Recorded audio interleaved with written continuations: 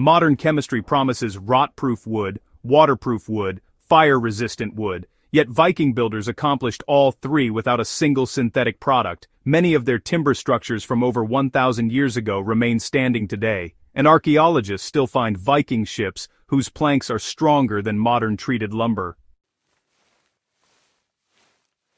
The secret wasn't magic, it was a multi-stage preservation strategy that modern builders abandoned for speed, mass production, and convenience. But if you follow the process, Viking-treated timber still outperforms today's best sealants, stains, and preservatives.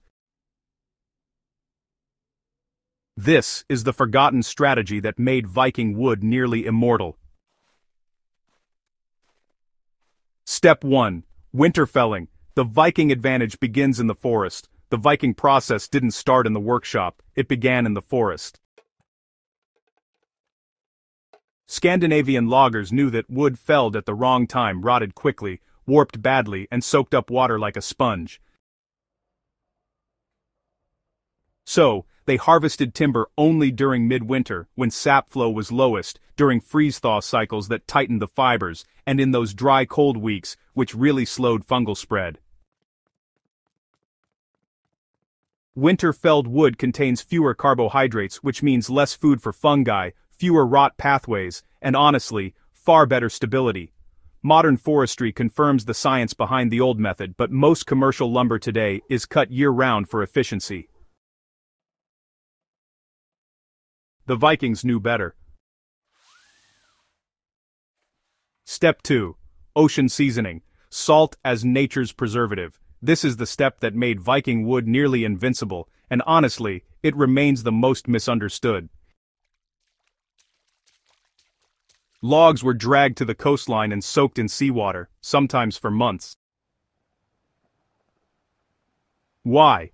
Well, because seawater did three remarkable things. First, salt replaced internal moisture, entering the cellular structure. Second, minerals killed rot-causing microbes. And third, fibers hardened as the brine evaporated. Salt crystal penetration is something, honestly, that modern sealants just cannot replicate. The wood began to behave almost like treated mineralized timber, flexible, moisture-resistant, and extremely stable. Ocean seasoning is one reason Viking ships survived brutal storms and long voyages without splitting. Step 3. Fire hardening, the char shield. Before modern paints, stains, or pressure treatments existed, the Vikings used fire. They lightly charred the outer surface of timber using hot coals, birch tar torches, and iron paddles heated in flame. So, this wasn't just burning, it was more like a controlled scorch, which created a carbon-rich waterproof layer, a natural insect barrier, rot resistance, UV protection, and, yeah, even greater surface hardness. The technique is actually pretty much identical to what Japan later perfected as shosugi ban. Except, the Vikings combined it with resin treatments, which gave them even better results. Fire alone doubled the lifespan of wood, but the next step made it nearly eternal. Step 4.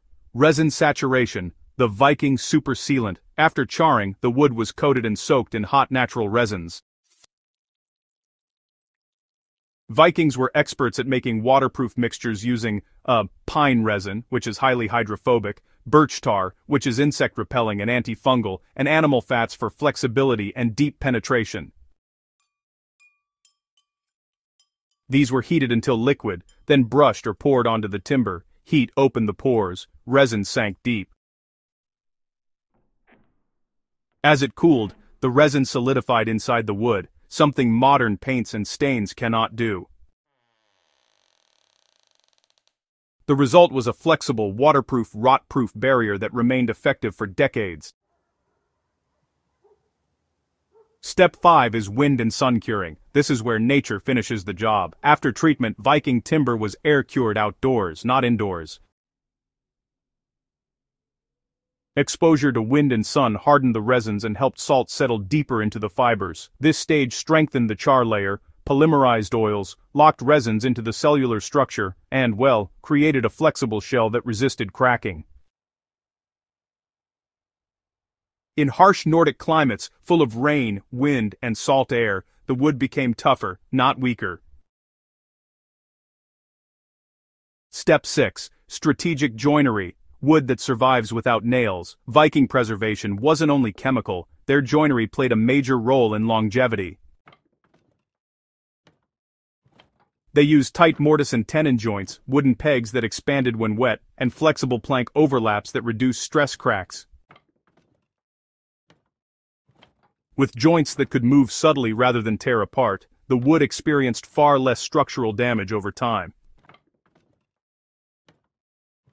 You know, a well-designed joint is itself a rot defense system.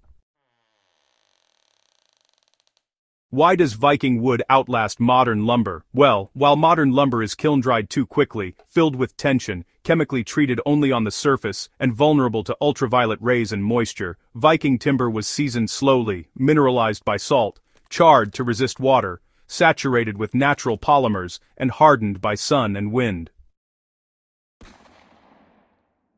The combined method produced wood that could last hundreds of years outdoors and even thousands underwater, something, honestly, that today's products still struggle to match. A timeless strategy worth reviving. Modern eco-builders are rediscovering Viking methods because they are, non-toxic, long-lasting, cheap, environmentally sustainable, and proven over more than 1,000 years. And they beat nearly every commercial product sold today. The Vikings weren't just master shipbuilders, they were master wood preservers. Their forgotten strategy remains, honestly, one of history's most powerful natural defenses against rot, decay, and time.